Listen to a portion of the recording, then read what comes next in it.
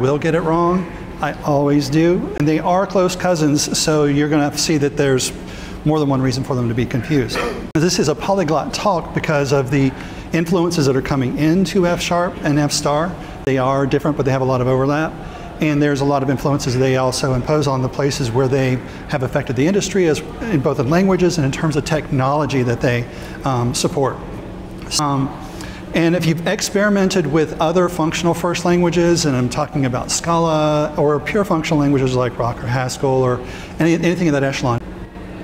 So hopefully I can find enough to irritate all of you, and everyone will be equally, anyone that knows one of these terms here will be equally irritated by the fact that I didn't give it proper justice, because this is going to be a speed run. And that's because both its influence on the .NET ecosystem as well as the influence that it took from other ecosystems outside of OCaml, and we'll see in a minute that this actually is, if I put a check mark for every time OCaml was mentioned in this talk, or should be mentioned in this talk, there'd be a ton of check marks around OCaml because of all the shared edges that it has with a lot of other stuff.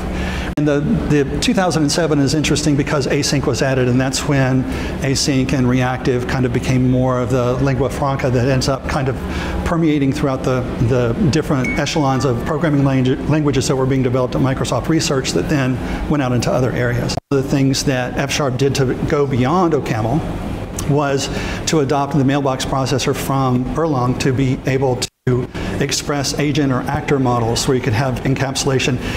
Python's now been added because of the Python. There's two influences from Python on F#, and one was very early where F# departed from OCaml by getting rid of like line terminations and using indentation as scope as a way to manage the way that the semantics or syntax is managed within the app. But to my point of what I was saying about types are better than tests and proofs are better than types.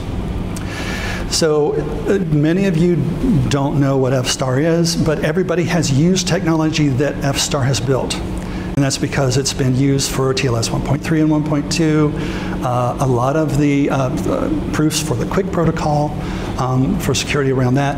There's a ton of other stuff, and that's why this really super busy thing that looks like spaghetti is there. And down the little lower right-hand corner is what we care about, OCaml and F#.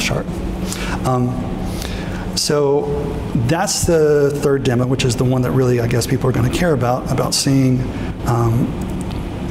what the deal is between F* and F#.